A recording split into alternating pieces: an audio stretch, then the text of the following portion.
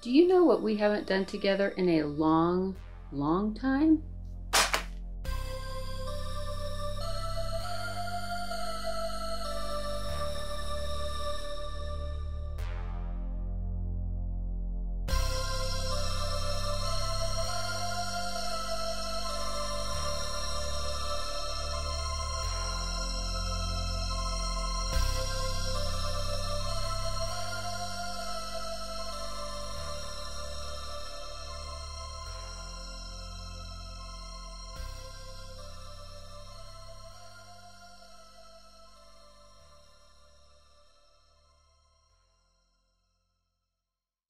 I figured today was just as good a day as any.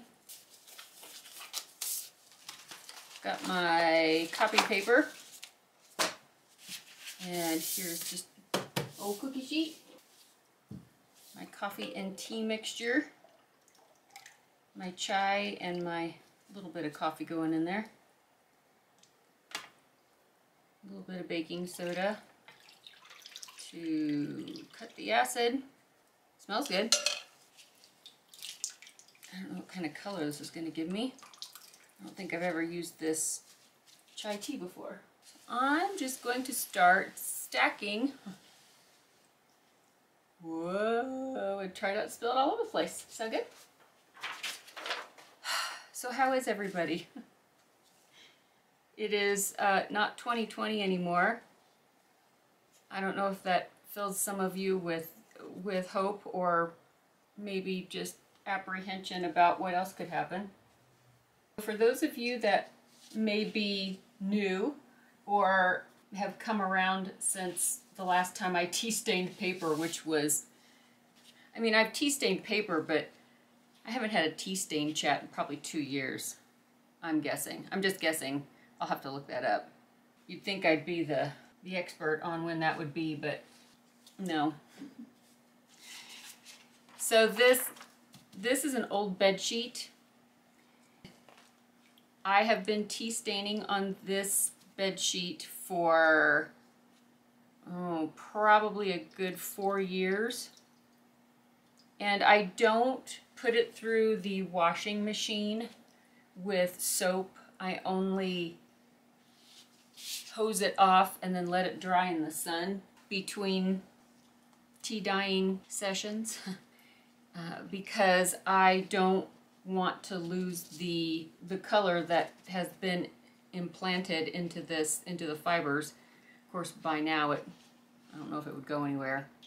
But it ends up giving me some cool texture and tonal values because of how the stain has seeped into the sheet. The biggest thing is just making sure that it is completely dry before it is rolled up and put away for the next time, because you don't want mold or mildew or anything. That's important.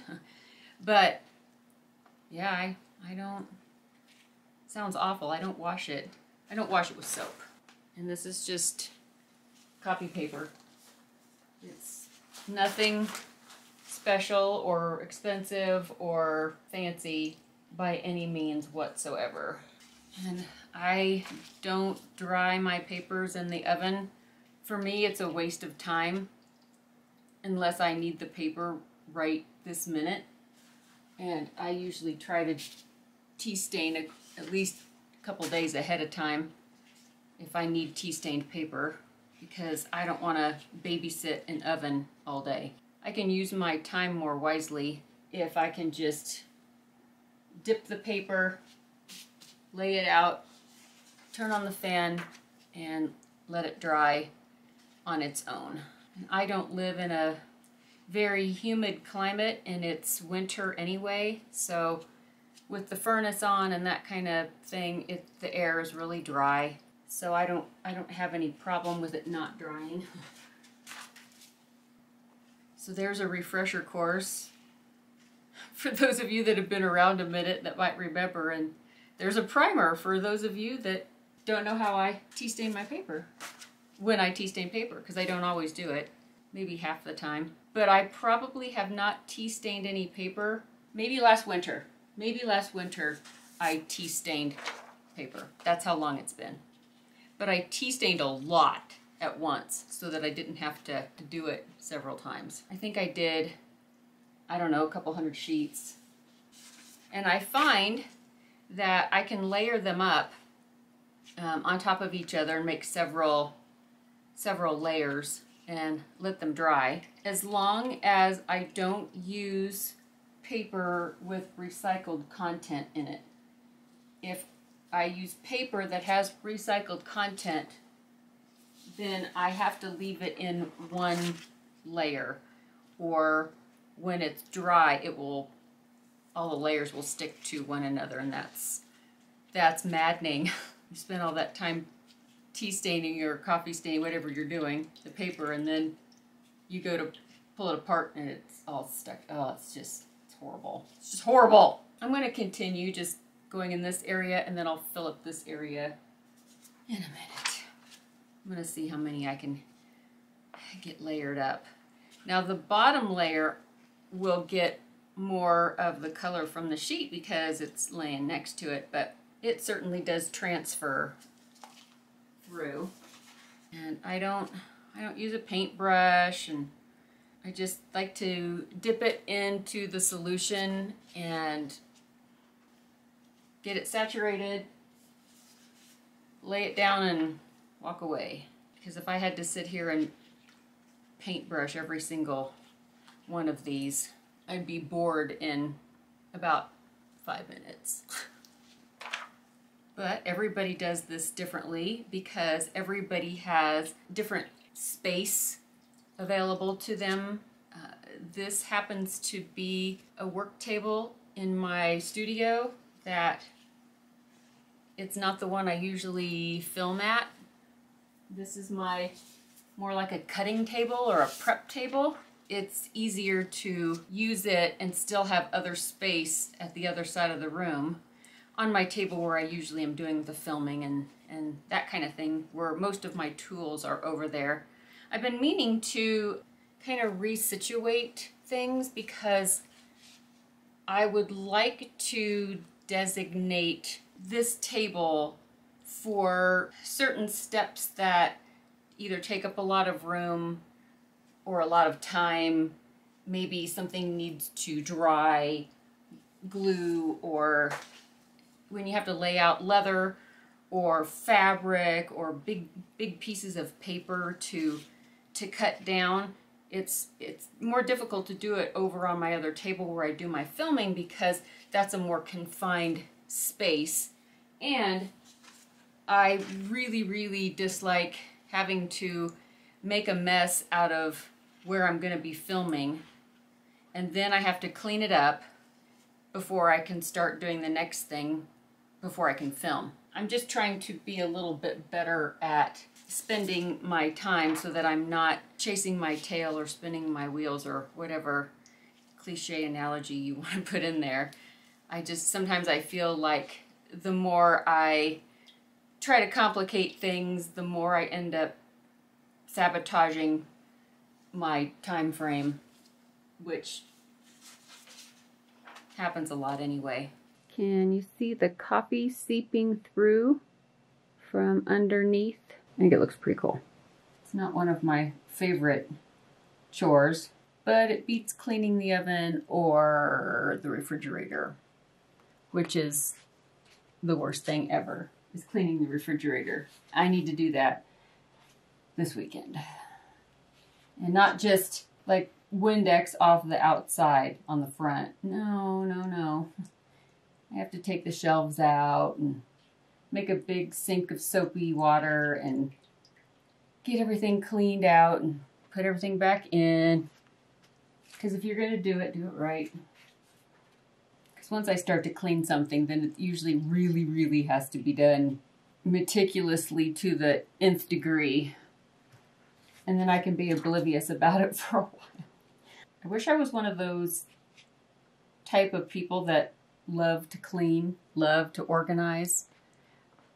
I don't mind organizing and free up some space or free up some time or that kind of stuff. But as a rule, it's not like I'm just giddy to go empty out all the closets every spring and go through them. That'd be nice. I'm just not one of those people.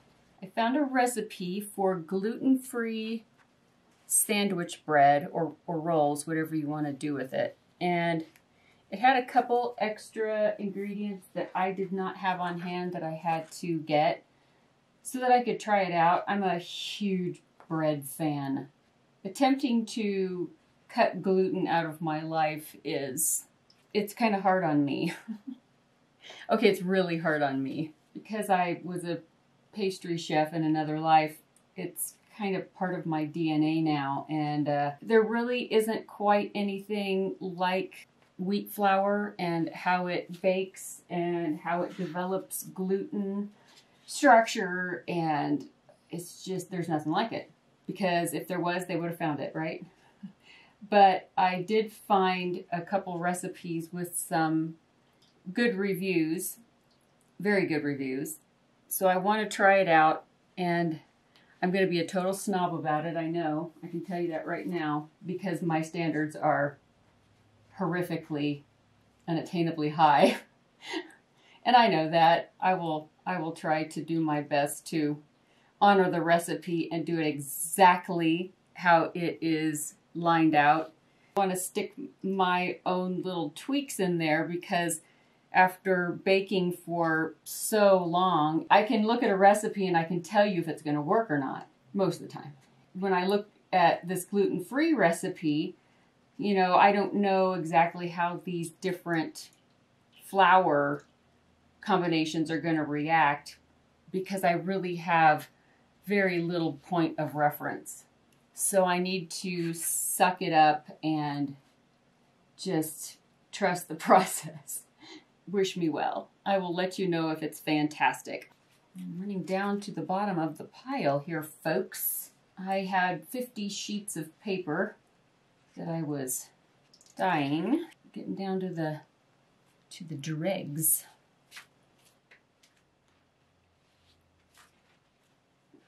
Okay, I am out of paper now. But even though this is 3 layers right here, the coffee is still seeping through from the sheet.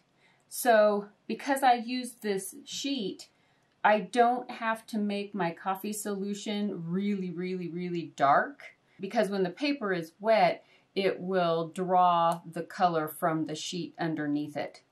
That is the Nick the Booksmith don't wash your sheet paper staining technique. I realize it seems a little archaic, but it works and it creates some really, really cool texture.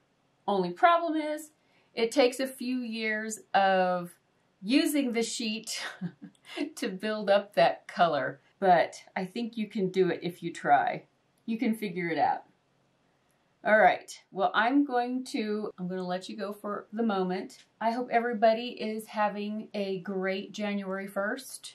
And even if you're not having that great of a January 1st, be glad that it's not December 32nd, 2020. I was totally expecting January 1st to never come. I just thought, you know what, it's going to be December 32nd and then December 33rd and then December 34th. And we're like, oh no, like a Twilight Zone episode.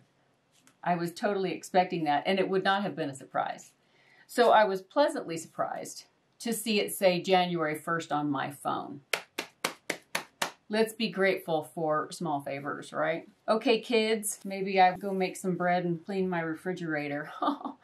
I know the life of a rock star, so don't be jealous. Don't be jealous.